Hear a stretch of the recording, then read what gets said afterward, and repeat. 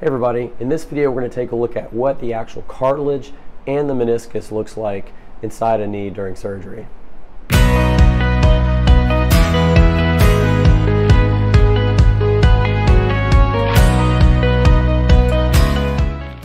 are two menisci in the knee. There's the medial and lateral meniscus, and these are vital structures when it comes to acting as a shock absorber and protecting the cartilage on the ends of the femur and the tibia.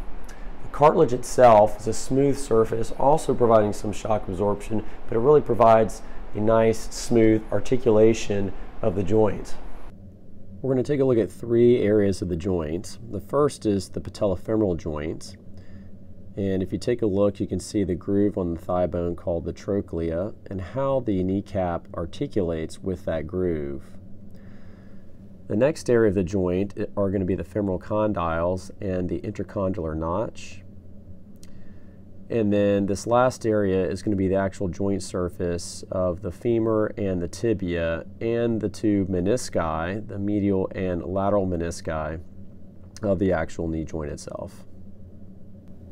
Arthroscopy is a procedure where a camera is introduced into the knee joint.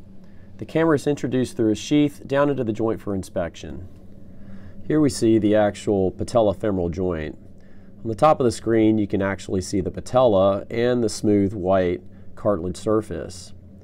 The groove that you just saw over to the right side of the image is the actual trochlea, and we can notice how the kneecap actually articulates and sits nicely within that groove.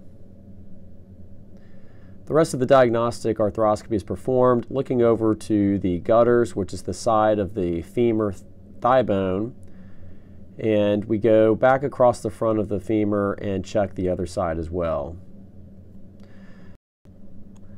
This next area is called the intercondylar notch, and it's a space in between the two femoral condyles, which are the main weight-bearing surface of the knee joint.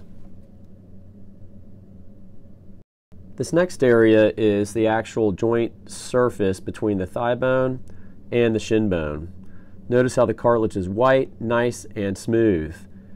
This next structure is the meniscus and its attachment at the posterior root. And you see how it sits right in between the thigh bone and the shin bone, where it acts as a shock absorber. This is the medial meniscus.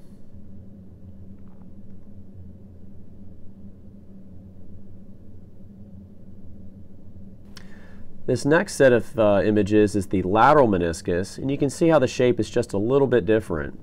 The thigh bone and the shin bone are also in this view. You can see the thigh bone at the top and the shin bone at the bottom. The cartilage is once again nice, white, and smooth. And you can actually see the meniscus attachment to the bone at the posterior root in this image. So hopefully in this video you guys got a good look at what actual cartilage and what the actual meniscus looks like in a normal knee.